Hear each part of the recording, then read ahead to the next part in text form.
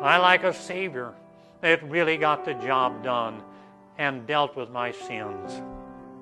If any man sins, we've got to remember, we've got an advocate. Don't worry about what you've done or haven't done. You've got to look to the Savior. You've got an advocate. Without Him, we're in all sorts of trouble with the living God, but we have got the best of lawyers. He never lost a case. He never failed.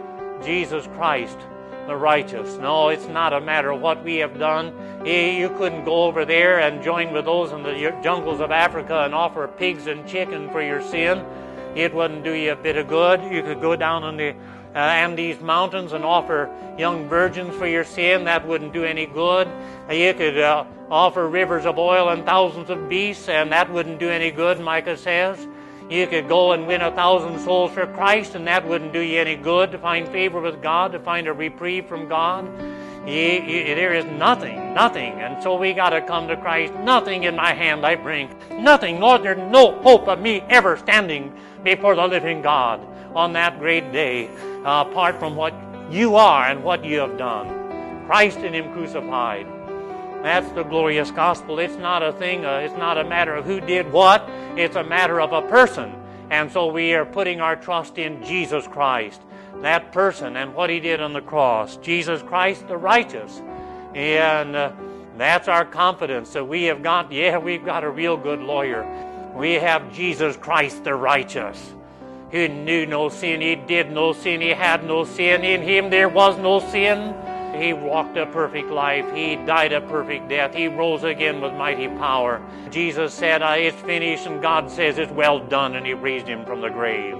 Seated Him at His right hand, and with all authority, and put everything in His hand. He's the man, from Jesus from Nazareth. He's been given authority over all flesh to give eternal life to as many as the Father has given Him. And I'm saying, Lord Jesus, I trust, I believe, I do believe that You died for me. You really did propitiate and remove the wrath of God. And bold shall I stand in that great day because of what Jesus did. Greater love has no man than this, that a man lay down his life for his friend.